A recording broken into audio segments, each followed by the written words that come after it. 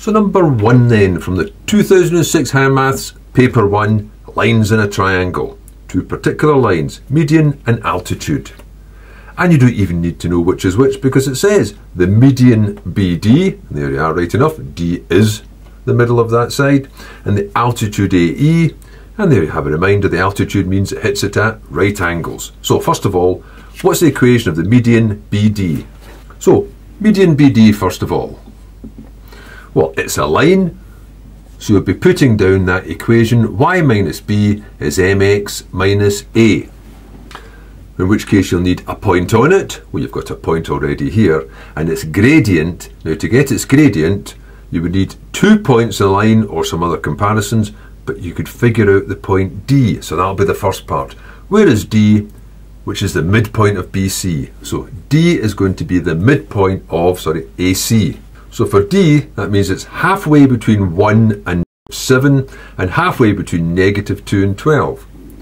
Halfway between -1 and 7, I'll just set out the working. Halfway between 12 and -2, you could write 12 plus -2, or maybe just 12 minus 2. Which means that D is going to be the point. That's 6 divided by 2 is 3, and that's 10 divided by 2 is 5, and there's the first mark. Now you can get the gradient. The gradient of BD will be the distance up divided by the distance along. How far is it along? How far is it up? What's the distance up the way? That'll be the difference in the y coordinates. What's the distance along the way? That'll be the difference in the x coordinates. At this point I might add to my diagram 3, 5, so I can see quite clearly the numbers I'm subtracting. Quite often, if you didn't have a diagram there, you might put these numbers down, -2, -5, going to 3, 5, just to make sure you do your subtractions the right way. y2 minus y1 for the difference in y.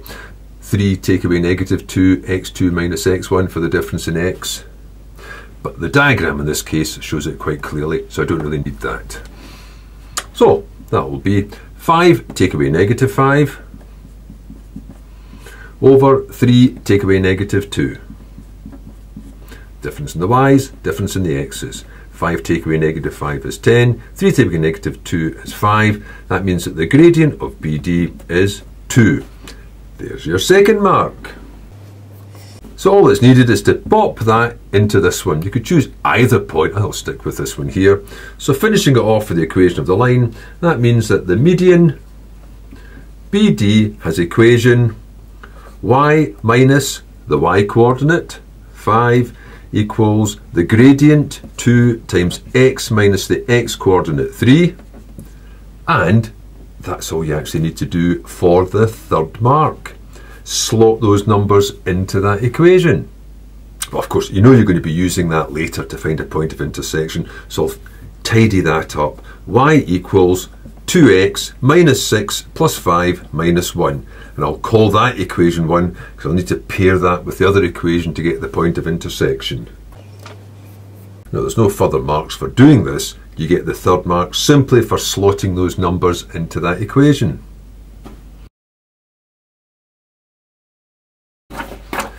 Now for part B, find the equation of the altitude AE.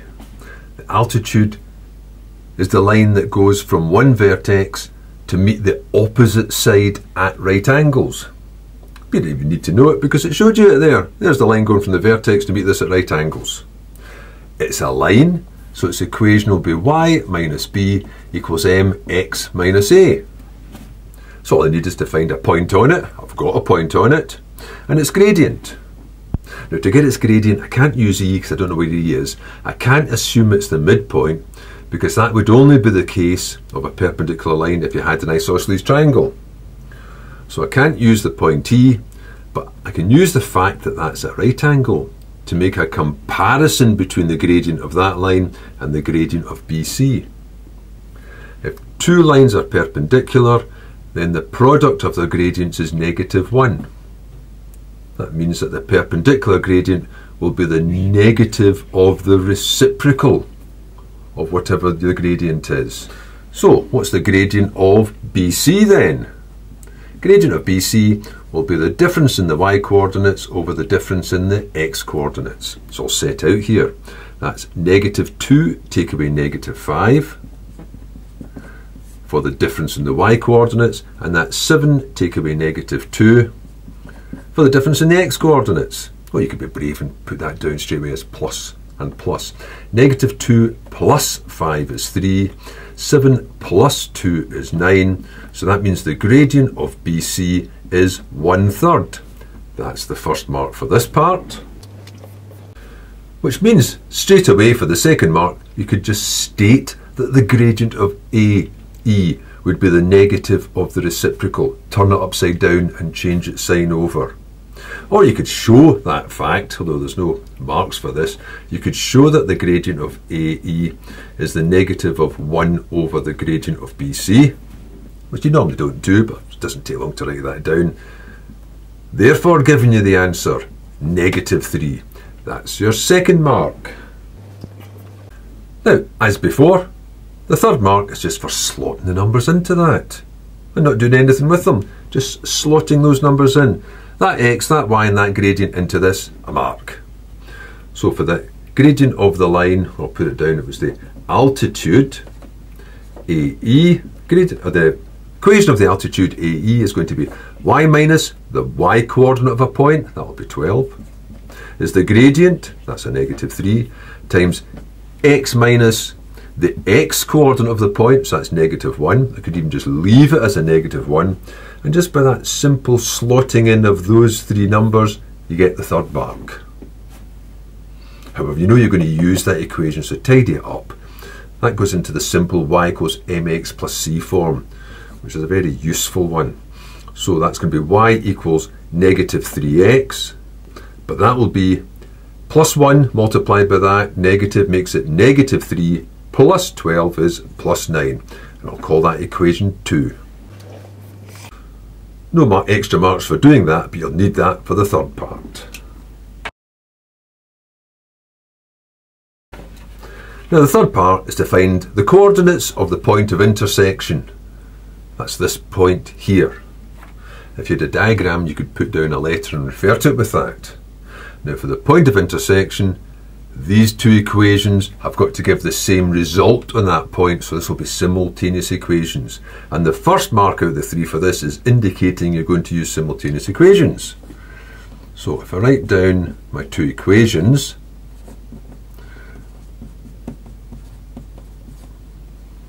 and then start off by saying, well, I'll substitute that. I'll do substitution first. I'll say substitute 1 in 2. That would be sufficient for the first mark, because I'm indicating I'm going to use simultaneous equations. And if I do substitute that in, I'll end up with, instead of that y, I'll have 2x minus 1 equals negative 3x plus 9. Or maybe put it at this point. There's the first mark. I'm going to use simultaneous equations. I've used substitution. Now just tidy that up. There's two more marks, one for the x, one for the y. Bring that over, gives me 5x. Bring the negative one over, gives me a 10. So I've got x equals 2. That's the second mark. And then putting that back into whichever one is more convenient for finding y, probably number 1. So we'll say substitute x equals 2 in 1. That would give me y equals 2 times 2 minus 1.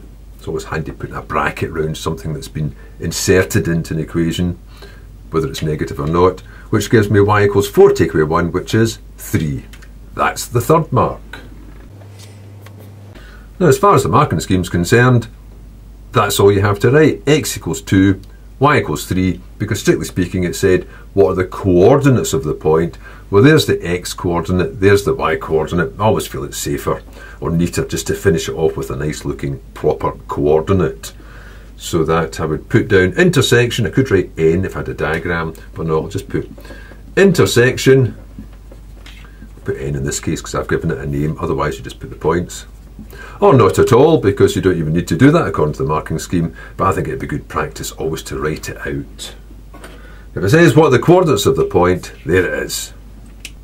Oh, of course, the alternative to doing substitution would be to use elimination if you wished. So your first line would probably be to say this. You've got your two equations. So you would have y is 2x minus 1. y is negative 3x plus 9 with a line under them because obviously the y's could go. And for the first mark, just indicating that you're going to use elimination would work. Probably start off with your intention, eliminate y. So if you take equation 1 and equation 2 and do 1 take away 2, 1 subtract 2, you would have 0 equals 2 take away negative 3 is 5x, negative 1 take away 9 is negative 10, so that's 5x equals 10, x equals 2 as before, and then of course to work out y it's just substitution, the same as in this one. So indicating that you're going to use simultaneous equations as 1 mark, getting x as 1 mark, and the same as before, getting the y as the other mark, the third mark. There it is, question 1.